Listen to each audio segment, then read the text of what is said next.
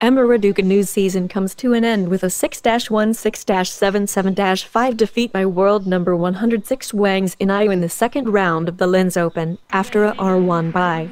Concern towards the end for the 18-year-old Briton, who received treatment on her upper right leg. The 18-year-old entered the WTA 250 event as the top seed. She comes in off the back of her run to the quarterfinals of the Transylvania Open.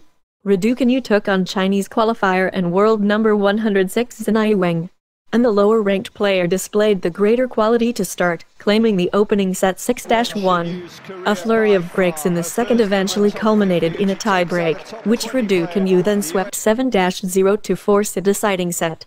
And that decider remained on serve until 4-4, at which point Wang broke the Brit to give herself a chance to serve for the match. But Raducanu had been struggling with a leg injury and requested the physio to come to court. The team then broke back to level the set 5-5, before Wang made it 3 breaks on the bounce. The qualifier finally sealed victory after over 2.5 hours, 6-1, 6-7, 0-7, 7-5. It is Wang's first top 50 win of her career. Moreover, it is simultaneously her first top 20 win, as Raducanu is the world number 20.